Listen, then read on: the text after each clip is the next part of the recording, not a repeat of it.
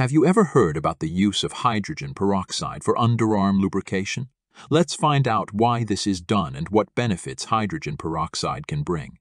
We will also consider whether practicing this method on yourself is worth it, and in the end, we'll talk about the nuances of using hydrogen peroxide and necessary precautionary measures. What is the uniqueness of hydrogen peroxide? Hydrogen peroxide is not just a strong oxidizer, it also has remarkable antiseptic properties. In higher concentrations, hydrogen peroxide can be used for disinfecting wounds and surfaces. It helps fight not only bacteria but also viruses. Many of you may not know about its effectiveness against the flu and cold. Lastly, hydrogen peroxide can help you get rid of tooth stains and achieve a bright smile. To do this, you can use it as a teeth whitening agent. Now, what about its application to underarms? Underarms, as you know, are the location of sweat glands. We all try to eliminate the smell of sweat in hot weather using various deodorants.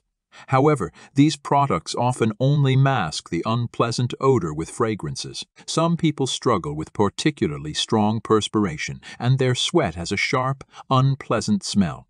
This condition is called hyperhidrosis or excessive sweating. It can be very unpleasant and affect one's quality of life. Hyperhidrosis can be caused by various factors, such as genetics, stress, physical activity, hormonal changes, certain medications, or nervous system disorders. How can hydrogen peroxide help with hyperhidrosis?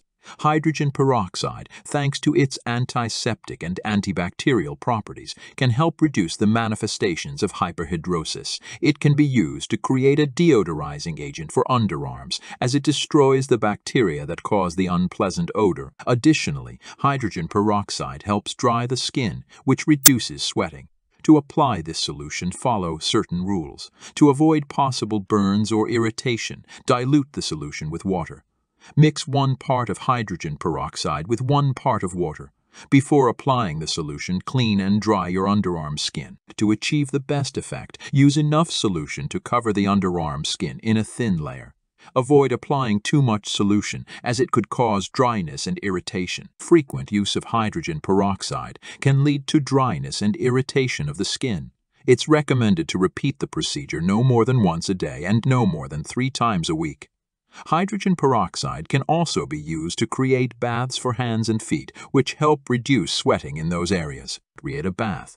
Add half a cup of hydrogen peroxide to 3 liters of warm water and soak your hands or feet in this solution for 10–15 minutes.